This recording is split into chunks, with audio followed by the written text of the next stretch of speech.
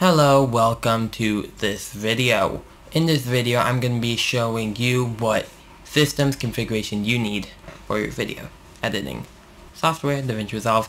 Let's get into it. So, first thing that you guys are going to be needing to look at is your CPU. In DaVinci Resolve, there is many different ways you can use it. It is a audio, it is a video cutting, it is a video fusion, it is a video color. So depending on what you need is going to be depending on each of these segments. So let's go for the CPU. You're going to need mainly the most if you're going to be doing color and fusion. Usually cut doesn't really matter much to CPU.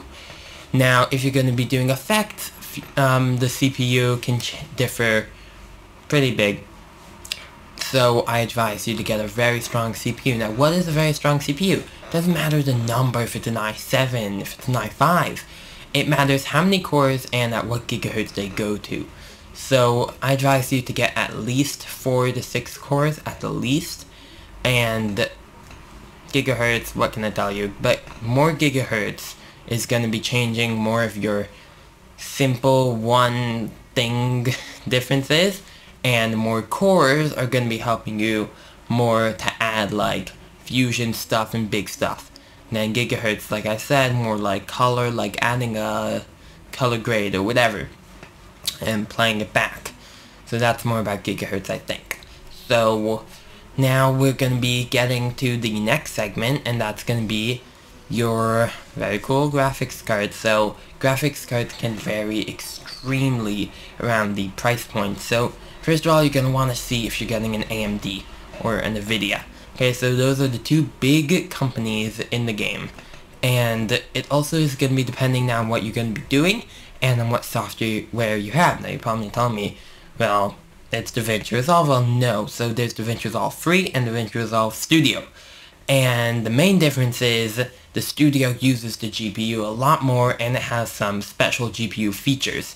So if you're getting the free one, it still does matter your GPU, but not as much. So I'd advise you to get maybe a RTX 2060 or something around that range. But if you're getting yourself the full version of DaVinci Resolve, then you're probably going to want at least 2070, 2080, 2080 Ti, whatever you can with your price point. Now it also depends if you're doing 4K or not, 8K, whatever, and even 16K, but most people don't really do that. So 8K and 4K, you're probably going to want at least a 2070 for 4K and a 2080 Ti, I guess, for 8K.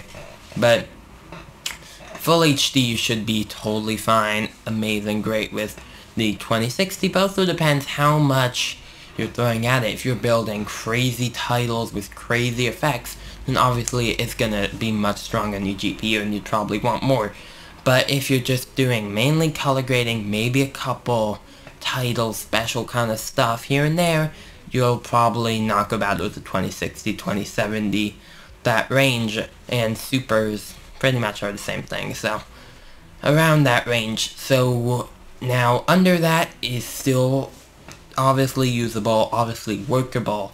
It's just how much your time is worth. So if it's worth a lot of your time, like every minute, you know, and you don't have a lot of it, talking about time, so you'd probably want to go for higher. But if you're on the low budget, drive the 1650 Ti's and around that higher of the lower.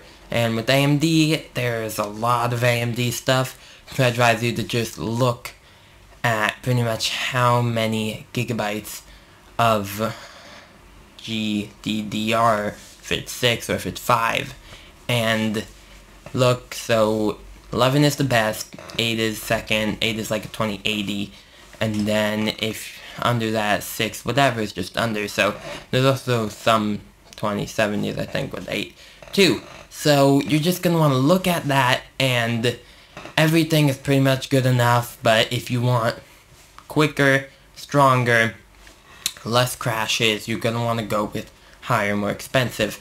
So that's mainly around the GPU. Now RAM.